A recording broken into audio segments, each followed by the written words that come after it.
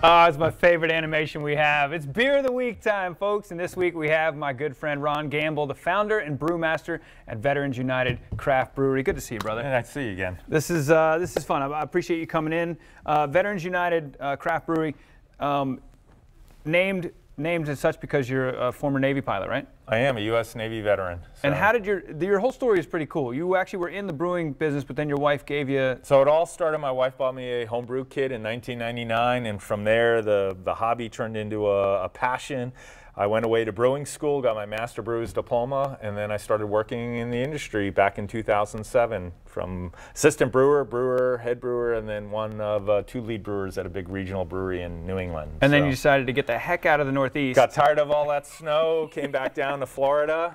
My wife's a native Floridian, and I just love the weather down here. So it's a good spot. So what beer did you have a bunch of mainstays that we have on the table here, but which beer did you bring with you? So I brought our Belgian Golden Strong Ale. I've got it barrel aged as well as the straight beer, so we can taste the difference between the two and how the unique flavors of the wine barrel really come forth. So this is pretty cool. This is called Cosmic Cat on this side, and this is your regular Cosmic Cat that you've been brewing for a few years. That's correct. And then you took some of this Cosmic Cat and you put it in whiskey barrel? No, I put it in Cabernet Sauvignon wine barrels. From California? From California. So let's take a look at what the difference is. I'll pour this one. Yep. You pour that one.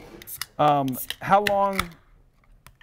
First of all, what gave you the idea to put it in a wine barrel? Well, a lot of breweries do bourbon barrels, and I think that's a great flavor. This is a golden ale, and I think with the subtleties of red wine, and it really mixes well with it. So I didn't want to overpower the beer itself, and I think you'll definitely see a color difference. So yeah, so check this out.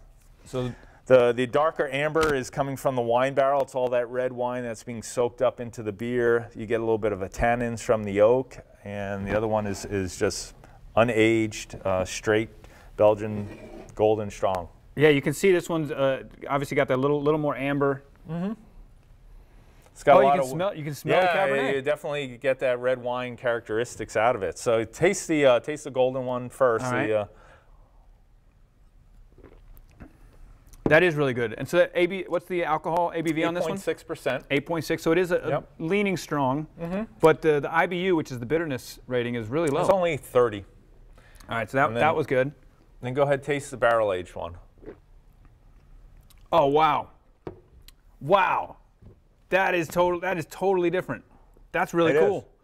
So that you can taste a little bit of the Cabernet, but not too much. It's not like overpowering. Yeah, we aged that for many months in the wine barrels. Does it make it stronger, or did it come out the same? In our tests, not appreciably stronger. So very cool. You can check out the brewery, which is one of my favorite in town because it's like a speakeasy brewery. You're on the very end there's the front of it, but you're in an industrial warehouse complex down there off of Western Way, right? We are. Yep. And that's the inside of the tap room. So go check it out, and you can do tours and everything. This is really good. Oh, thanks, man. Sure. Appreciate you coming in. Yeah, it's a great beer. We'll post this segment on our website, firstcoastliving.net, later today for you to share with all of your friends. There you go.